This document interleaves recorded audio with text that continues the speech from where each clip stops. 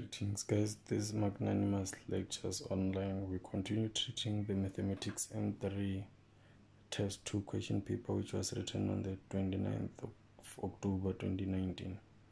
This is question 2, which is all about algebraic graphs and differentiation.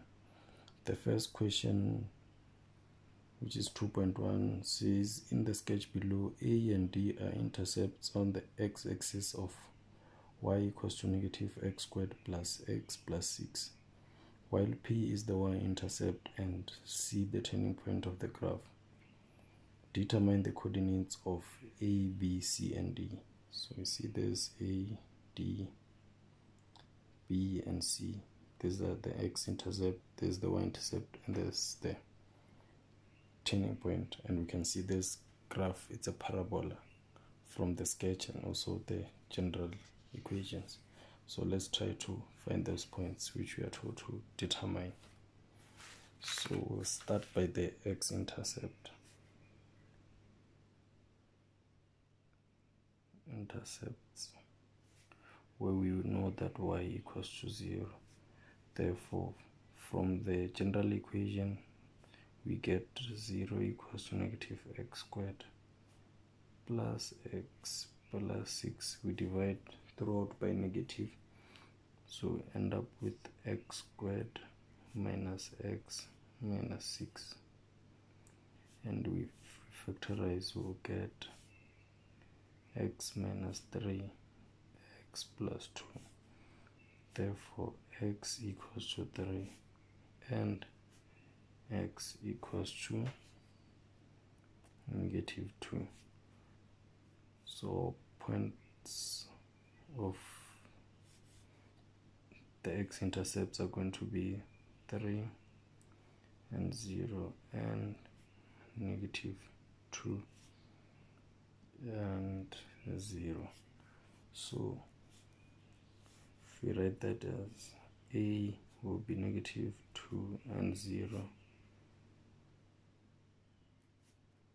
D will be 3 and 0. Then we go to the y-intercept, where we know that x equals to 0. So from the equation of our graph, we'll get the y-intercept as 0 squared plus 0 squared. When we substitute x equals to 0, this is what we'll get, 6. So the point is 0 and 6, which is point B, and we write as 0, 6. Then point C is the turning point.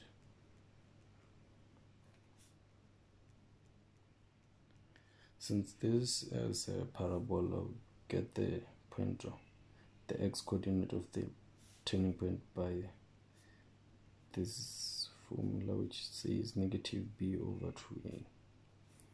And our b is 1, so it's going to be negative 1 over 2, and our a is negative 1 as well, so we're going to get 1 over 2.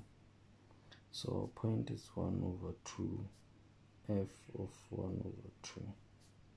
This just means we substitute x with this in the equation of the line of the graph that we're given.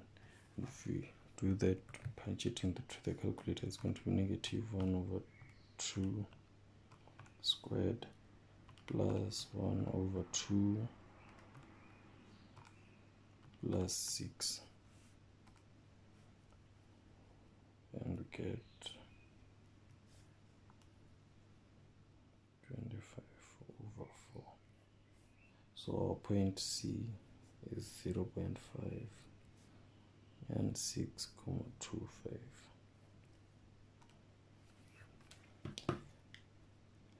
And when we write them down in order, they're going to be A negative 2 0, B 0 6 6 0.5 6.25, and D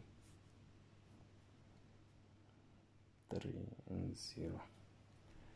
And that's it for question 2.1.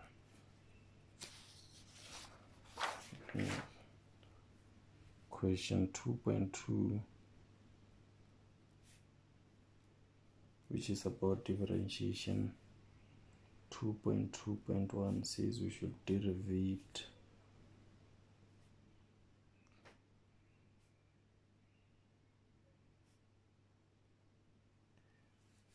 this expression.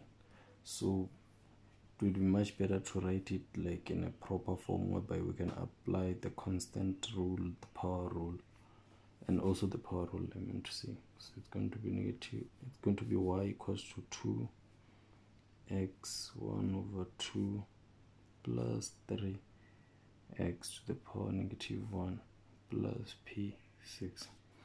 And when we derive dy over dx, we are going to get 1 over 2, applying the power rule, over 2 times 2x 2 minus 1 minus 1 times 3x negative 1 minus 1 plus 0.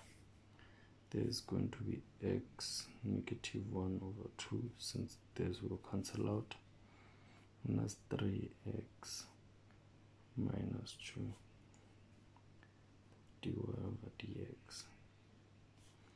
Our dy over dx equals to, if we write this in, the question says we should leave our answer in positive exponents. So to make this a positive exponent, it's going to become 1 over x to the power 1 over 2, and we know that to the power 1 over 2 is simply square root. So it's going to be square root of x minus, it will the same, it's going to be minus 3 over x to the power positive 2. And 2.2.2 y equals to 2x 1 over 3 minus 3 over x plus b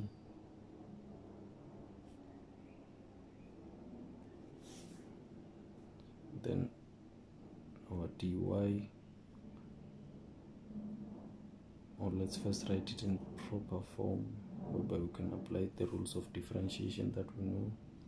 2x 1 over 3 minus 3x to the power negative 1 plus b. All this to the power 0, it's 1, so 1 times b, it's going to be b.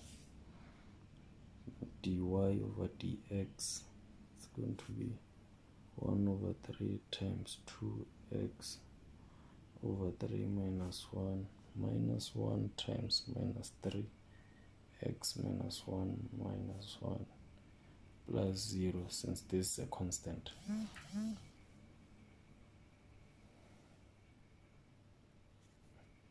So our dy over dx becomes 2 over 3x 1 over 3 minus 1 is going to be negative 2 over 3 plus 3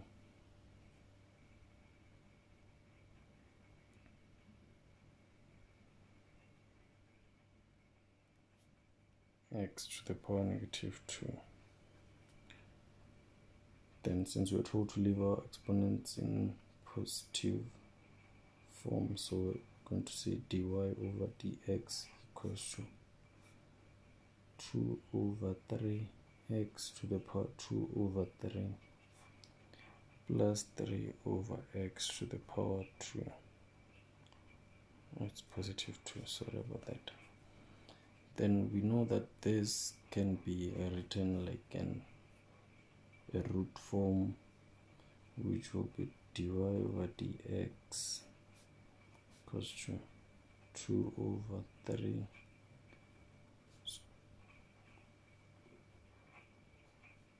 root 3x squared plus 3 over x squared. That's question 2.2.2. Then 2.3, we are told to use differentiation to determine the coordinates of the turning points of the following curve. And the curve that we're given, it's y equals to x cubed plus 6 squared.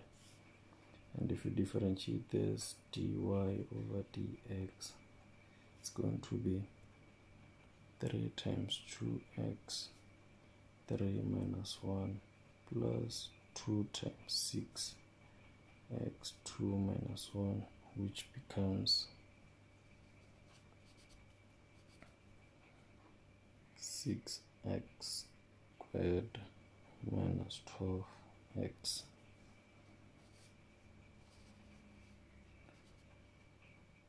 And we know that at the turning point the gradient is 0, so dy dx, which is the gradient to a curve, is equals to 0, which is equals to 6x squared minus 12x. And if we try to solve this, we are going to say 6x, factorize 6x, take out 6x from this, it's going to be 6x, which will leave x minus 2, because this times this is 6x squared, this times this is negative 12x, all equals to 0. Therefore x equals to 0 and x equals to 2. If we substitute these values back to the original formula of the curve, equation of the curve, we're going to get the y coordinates since we only have the x coordinate. For the first one, 0. If we substitute x equals to 0, we're going to get another 0 for the y coordinates, and 2. If we substitute 2, it's going to be 8 times 2, which is 16. Then here it's going to be 4 times 6, which is 24. Then 16 plus, here it's going to be 16 plus 24, it's going to be 30, I think. Let's punch this into the calculator and see what we get. 2 to the power 3 plus 6, 2 squared. Oh, it's actually 40, not 30. And that's it. Oh, I made a mistake here when derivating. This is positive, not negative. So there's going to be positive and this is going to be positive. Then this becomes negative 2. Negative 2. Then when we substitute back into the formula, negative 2, this becomes 8. So it's going to be 0, 0, and negative 2, 8 here. It's negative 2.